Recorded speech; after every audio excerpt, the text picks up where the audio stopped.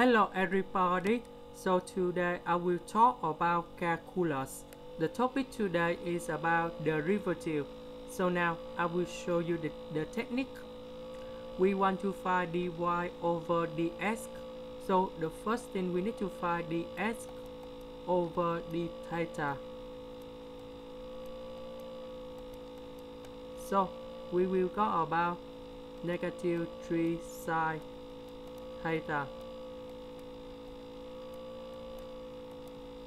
dy over d theta. You will go about 3 cosine theta.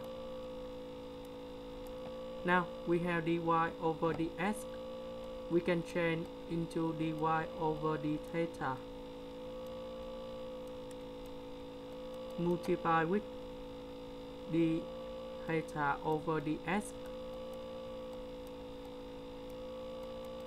So because this one then we cancel with this one, and this one we can put about the new one.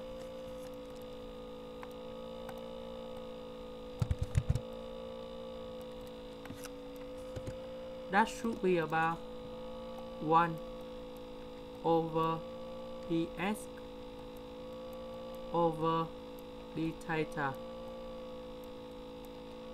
So this one you got about 3 cosine s, 3 cosine theta, multiply with 1 over negative number 3 sine theta, and then we simplify this one, and you will go about negative cosine theta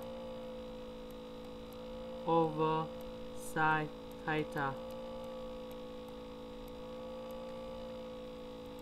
So we put theta is equals to b over 2 go in here, and here you will got about 0, and this is the first answer.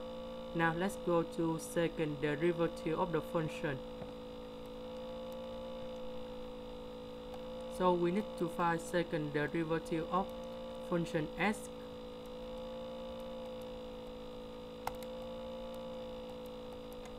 And we will use this one in here,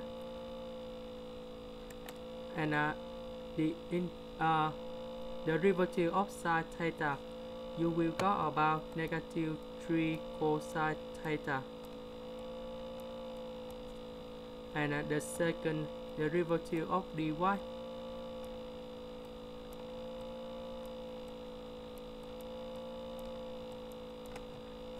we will use about this one, and that's the about negative 3 sine theta.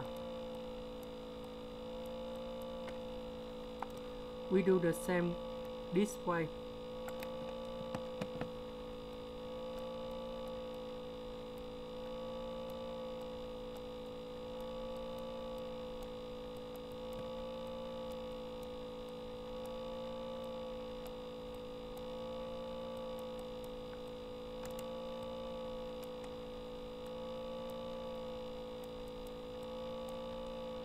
So we got about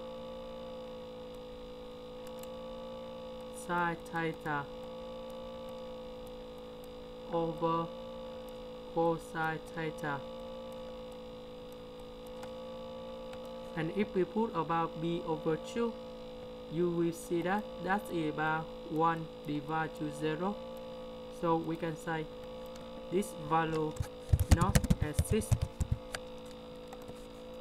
This is the end. Thank you for watching.